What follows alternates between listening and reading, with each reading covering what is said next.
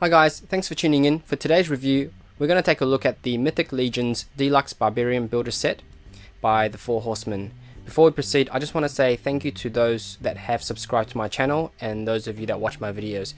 If you're seeing my videos for the first time, please do subscribe. I really appreciate your support. And here's the packaging for the Barbarian Builder. So as you can see, it's a standard style for the Mythic Legions series, but being the Barbarian Builder, it is much bigger. So here's a standard blister. For comparison, it's pretty much double the size. And spin around to the back, or actually the sides, you can see the alternative heads. And then on the back here, you've just got a nice artwork of a battle scene.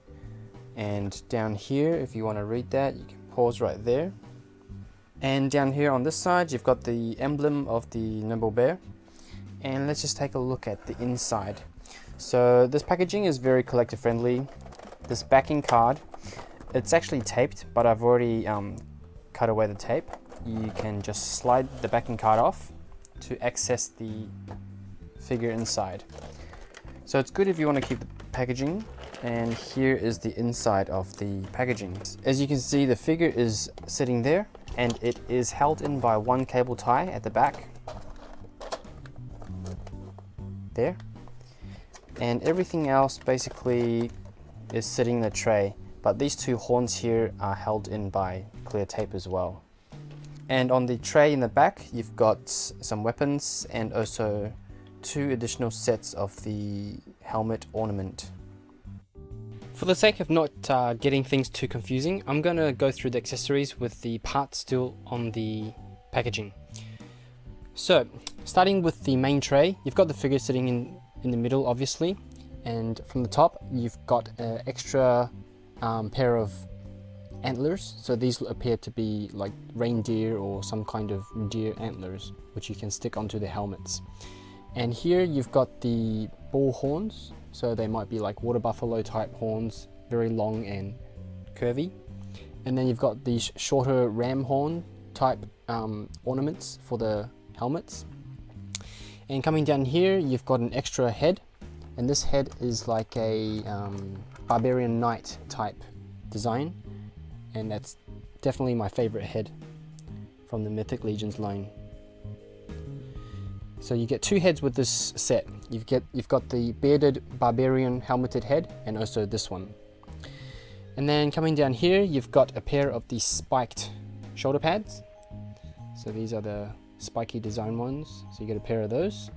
And you also get a pair of what appear to be much more rounder.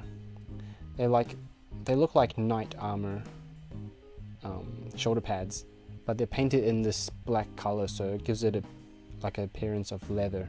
So you get a pair of those, and you get an extra loincloth, which is, it's like fur with leather and some metal ornaments hanging off it.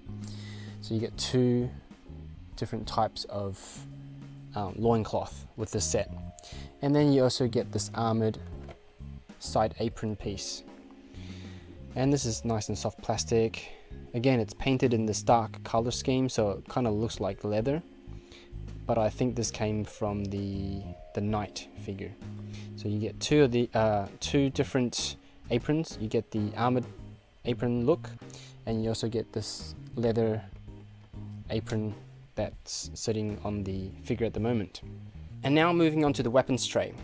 So you get the axe, which you can turn into a double-sided axe or leave it as a single-sided axe. You get a shield, and that's the adapter for the shield to hook onto the figure's arm.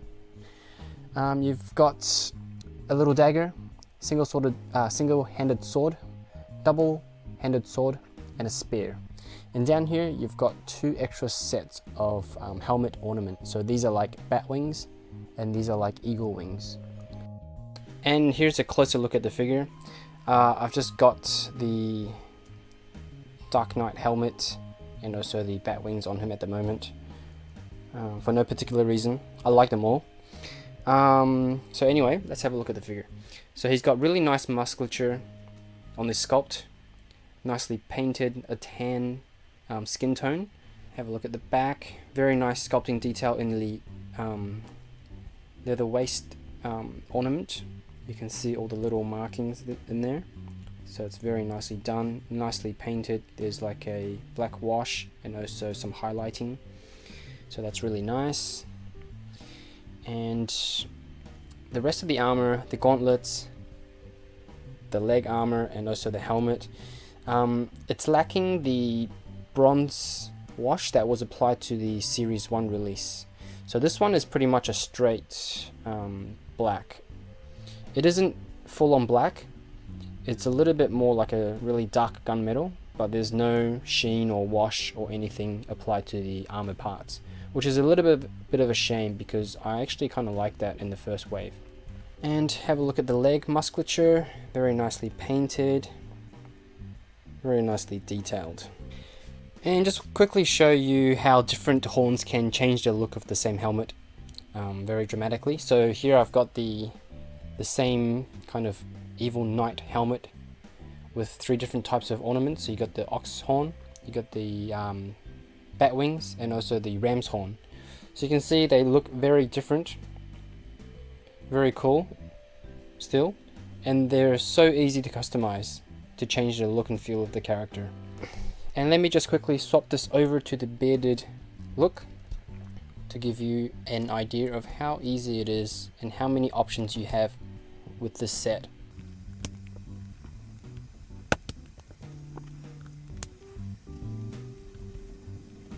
And here they are.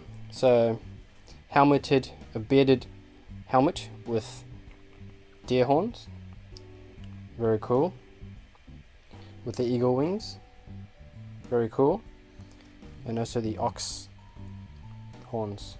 So one of the best things about this series is of course the ability to swap out any parts of the figure that you want with any other figure in the series. So here I've just got a few different barbarian sets to show you how little changes can make a character look completely different. And I've also got here a Dwarf Legion figure that I used to combine with a barbarian figure to build a dwarf barbarian. So yeah, you can see they're all completely different looking, but they're pretty much made from the same set. And let's have a quick look at the articulation. It's pretty much the same as the Atlas figure and the Kador figure that I reviewed earlier.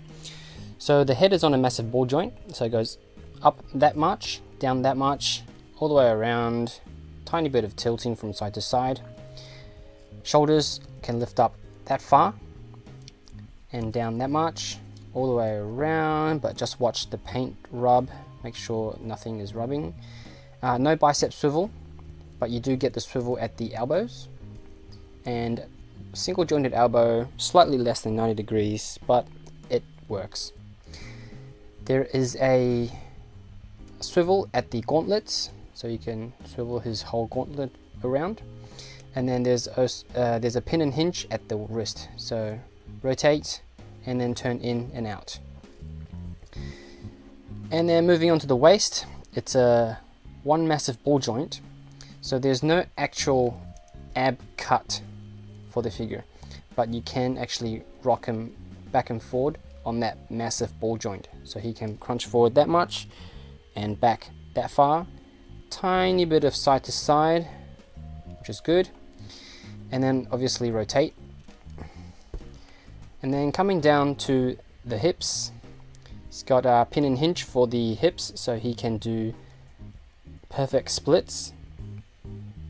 He can kick forward that far, kick back that far, and he has a thigh swivel hidden up inside here, so you can rotate his whole leg. And then coming down to his knees, single jointed knee joint, which gives him about 90-degree bend, and it also pivots at the knees, rotates at the knees. And coming down to his ankles, tilt down that far, up that far, and then obviously it does it does turn, but I think this one's a little bit tight. Let's try on this side. Okay, maybe it doesn't turn, but it has ankle pivot, which is really good. And coming back with my other barbarian figure, it actually does rotate at the ankles. The other one that I was using before just had a bit of a stuck joint. In terms of height, the Barbarian figure comes in at just under 17.5 centimeters, which is roughly 6.8 or 6.9 inches. Now for some size comparisons. First up is the Mythic Legions dwarf figure, and this one is both our Shadowhorn. Here he is with Gothotropolis Minotaur the Dark. Here he is with Marvel Legends Builder figure Ares. Here he is with DC Icons Superman. And finally, here he is with Marvel Legends Cyclops. I absolutely love the Barbarian Builder set, and as you can see here, I have 3 of them. That's how much I love them.